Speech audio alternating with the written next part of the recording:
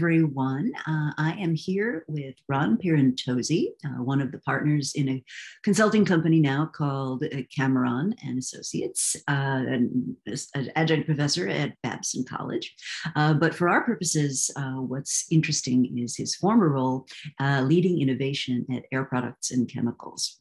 So Ron, thank you so much for being part of this process. My pleasure, Rita. Good to see you and good to see your group.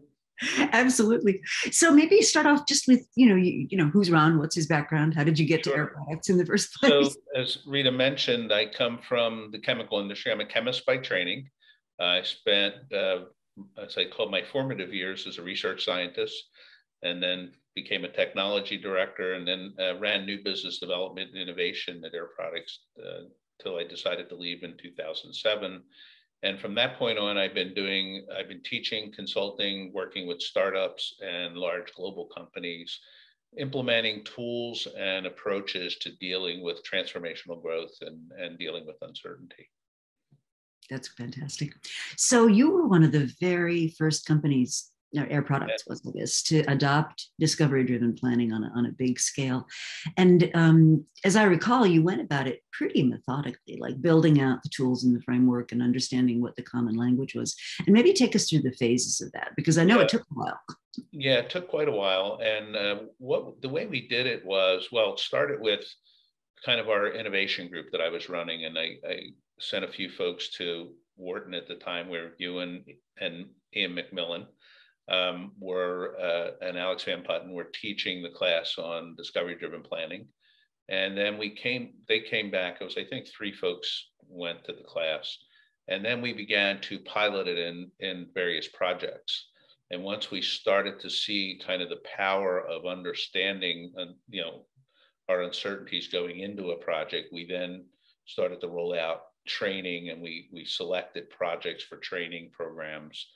And all the training was done with real projects, no case studies, nothing but things that made sense. So everybody that came into the training program had kind of skin in the game, if you will. It was their project and they had to make it work, and we had management buy-in for that. And then we slowly moved it from the innovation group to more of the R&D projects, to the marketing groups, and began to get really high-level buy-in across the corporation, with one of the strong advocates being the CFO. Since there's a lot of, Paul Huck at the time was the CFO of Air Products.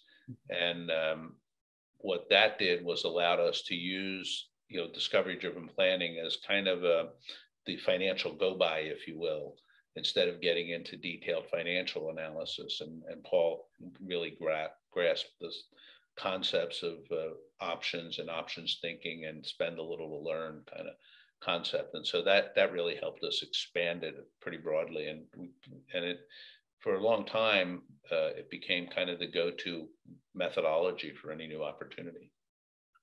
But you didn't start it with a top-down mandate. No, we didn't. The top-down mandate we had was really around finding new growth opportunities. Mm-hmm. So that was actually the top-down mandate. We were left to the idea of, how do you assess new opportunities? How do you deal with them? And it was left up to us, me, to bring in the tools. And you quickly realize things like traditional stage gate processes, traditional project management doesn't work, because we're not going to put together class 1 capital expense authorization on an idea. Right. It doesn't work. And so we had to deal with how do we deal things that are really unknown. And at the time, when you think about it, it was around 2001, 2002. We were dealing with things like, the advent of flexible displays and the materials for that, electronic coatings that make windows go dark and light. There were a whole lot of new technologies that the world was trying to discover, let alone, turn into products. Mm-hmm. And so the level of unknowns were pretty high. Mm-hmm. And so we had to find ways to deal with the unknowns. And so we started to scour academic literature, read books, do all the normal things you would do as a scientist, right? As a scientist, that's the only way I knew how to do it. And that's when we started to bring in experts to kind of teach us what mm-hmm. to do and how to do it. Yeah, and you talked about building out the tool set, kind of step by step, creating the tools that were appropriate to these high uncertainty situations, of which discovery driven planning was one, but there were many others that you used as well. Yeah, there were a lot of others. We focused a lot on work by, of course, you and your group at Wharton at the time, and as well as Gina O'Connor at RPI, who's now my colleague at Babson, on the earlier stages of how do you identify unknowns and disruptive technology. We did a lot of strategy work with people like Gary Hamill and others, and kind of incorporated, what I might call best practices approach to us. When do you, what do you use? How do you do it? Where do you go? We did a lot of work with Dan Adams at the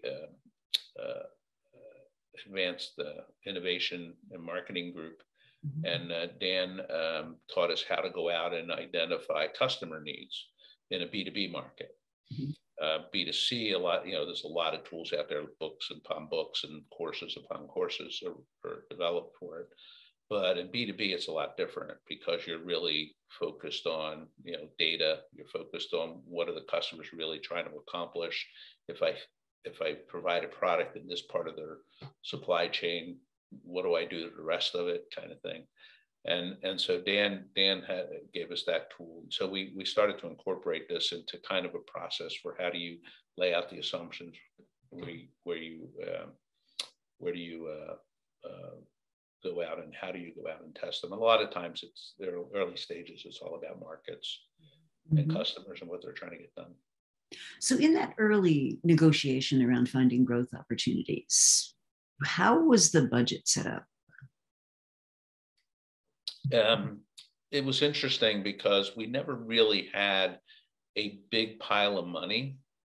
The budget was set up that I had exploratory money and I had a pretty good link to what was then the corporate R&D group. So we worked very closely with the technology organization to do any of the R&D. My team did all the early marketing work. So it was around identifying the market, putting together the case to do something, and then identify, sit down with the scientists, say, what are the technology hurdles, what's going to go on here? And that would eventually lead to R&D projects or investments in startup companies. We viewed venture capital and university research as ways to explore, the next generation technologies. Mm-hmm. So pretty small budget, but lots of ties elsewhere in the organization. Yeah, lots of ties elsewhere. And the ability to work with senior management. We had an innovation board, we called it the growth board, which was there to supply resources and budget when we needed. So we would present and, debate how much money we need. And that was where someone like Paul Huck, CFO, was really good. I can remember a meeting presenting an investment we wanted to do, and every investment we did at a startup company, we also had R&D projects coincided with it as joint development. And we laid out the plan to Paul and said, here's what we need to spend in the next 4 months. And he said, so what you're telling me, I can remember the conversation as though it were yesterday. He said, what you're telling me is my downside is X. He said, and at the end of that, you're gonna have more information to tell me whether I should invest more. He goes, I'm all in. Which is very enlightened for a CFO. Yeah, well, it was Paul. I think he was at the time also doing some teaching adjunct, and he was teaching options. So it really helped. So yeah, having the CFO as a champion is really helpful. Mm-hmm. Because oftentimes how you do make financial decisions and budget decisions drive the culture in a company, right? They do. Oh, they do. So one of the things we talk about a lot is aligning your strategy, which when it's done right, that's pulling you into the future. Right. Your budgeting, as we've just discussed, which often is an anchor to the past. Right. Your project governance, which is usually, in most companies I work with, it's a hot mess. It's like you pick the lid up off it and it's like the CEO's pet bunny from 4 CEOs ago. And then how people get compensated or what they feel is going to get them ahead. And all those things are typically wildly out of alignment. Yeah, one of the problems with project management today is that everybody keeps trying to codify one project management tool to fit everything. And that still continues, whether it's StageGate, whether it's DDP. their tool, it's like any toolbox, right? You get the right tool at the time. And there's timing for this. You go back to the work of Gina O'Connor on the learning plan. She and I co-authored a paper in 2008. That's very early stage. It's kind of like, I'm not sure what market. I have an idea for a novel technology. I don't know where exactly it fits, and I'm not even sure how the technology is going to pan out. So it's kind of a whole pile of uncertainties. And then you get to DDP, which is, okay, now I have an idea where it fits. Now can I make money doing this? And what's it going to cost me to get there?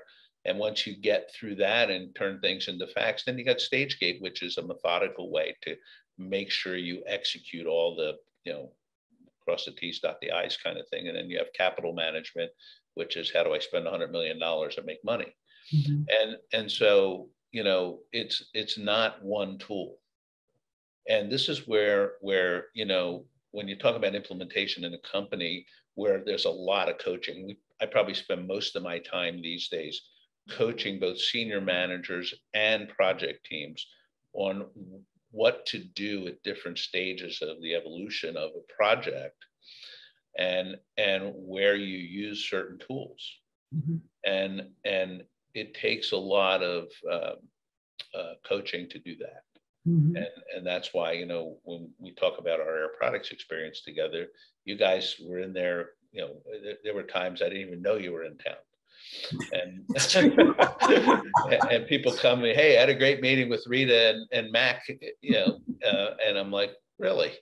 I said, so I'll get the bill next week. Is that what you're telling me?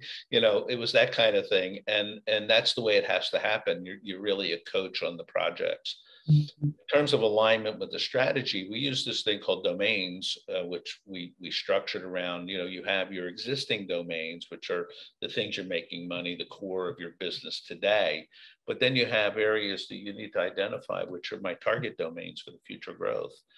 And unless you have a commitment to invest in those target domains over a period of time, depending on what industry you're in, right? In social media, it might be 3 nanoseconds. In energy, it might be 10 years.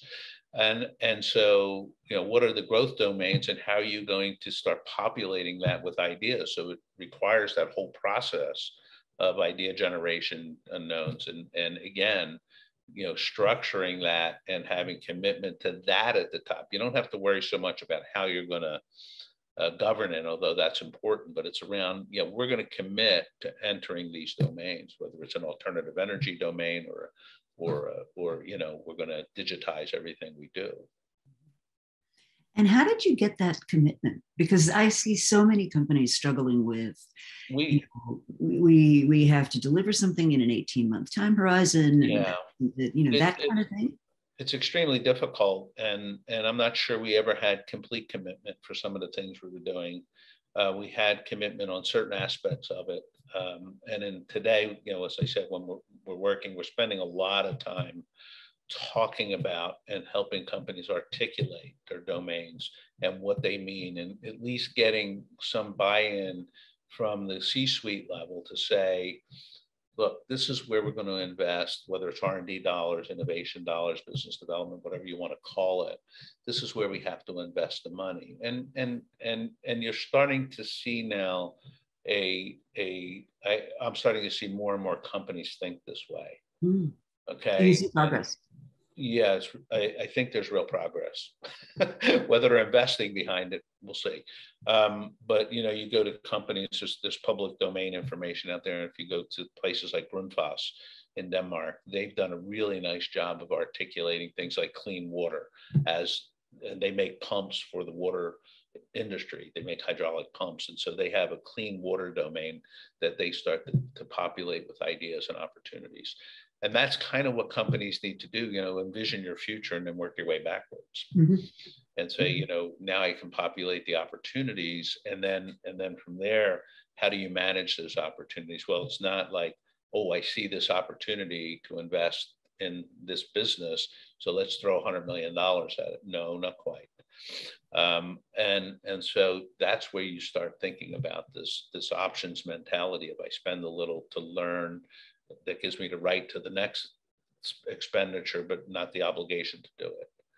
And so in these domain strategies that we develop with companies and work on, you start, a lot of things that you start with are not there halfway, a year from now. Mm-hmm.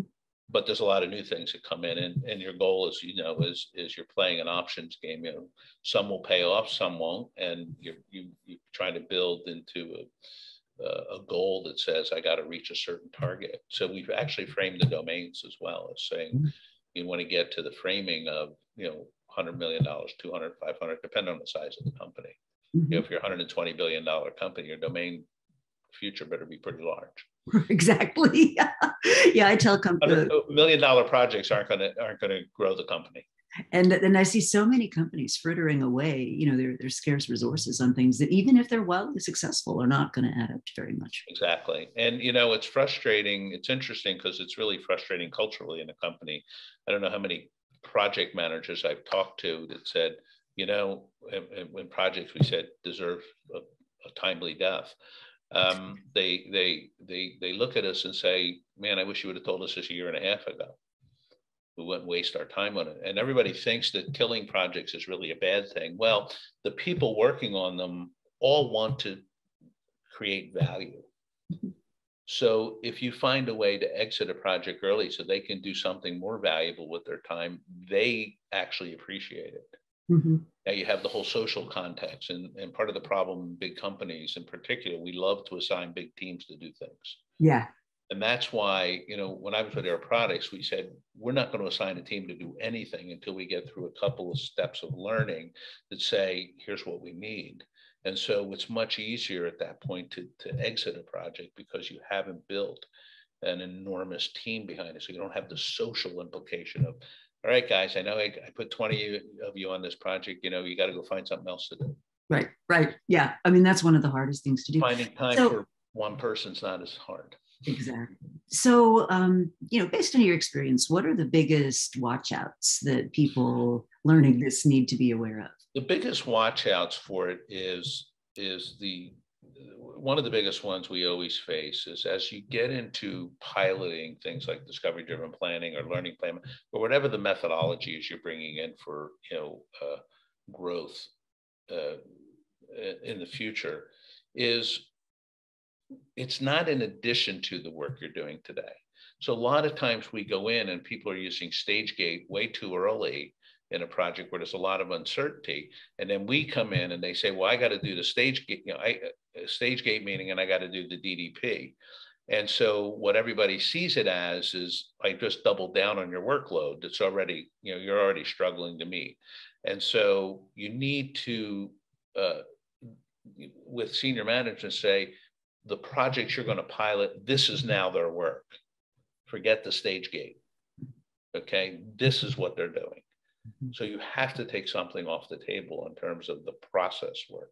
And that's one of the really first things. We can't confuse people and say, you're doing both in parallel. That doesn't work. You might take a project that's similar and do that one by stage gate and do another one using DDP, but they're separate projects, separate groups, separate teams. So nobody's doing twice the work. Okay, so that's one of the first things. The other is getting senior leaders to really articulate this idea of domains and growth. Where do you want to go in the future?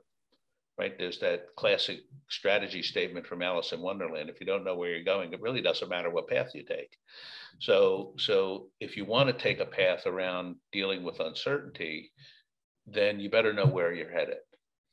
And you want to narrow it into this domain. I remember when, back in the early 2000s, which seems like yesterday,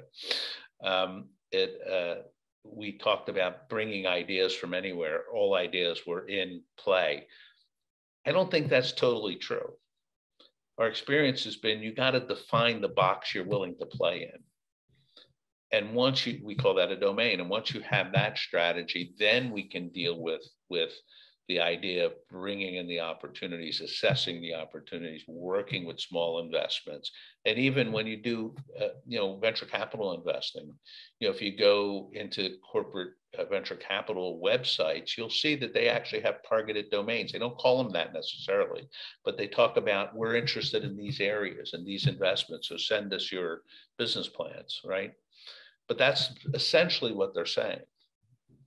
And so you need to have that kind of box, because nobody has unlimited resources. Nobody's willing to put all their resources on growth, because they got to pay the bills today, rightfully so. And so you need to have a target and say where you're going. And then you have to have some way to balance your portfolio. As you've talked about for a long time, I still remember the plot with all the bubbles in the corner, in the lower right-hand corner. I could see that in my sleep sometimes when I first saw it from you. And that's not the right portfolio, nor is all the bubbles on the top right-hand corner where everything's uncertain. That's a recipe for disaster. Exactly. Okay. And so what is the right balance for my company? And that's a senior management decision. That's not somebody at the middle management levels. And so you have to coach. A lot of it deals with not just training, but coaching senior management to say, what's the message you're sending to people? Mm-hmm. Where do you want to invest in the future? Mm-hmm. And so that's kind of the three things we see that make implementation both difficult and, when it works, easy. It's really easy. So I know you've got a hard stop in about 5 minutes. Could you spend just a couple of minutes on the Instant Ink case?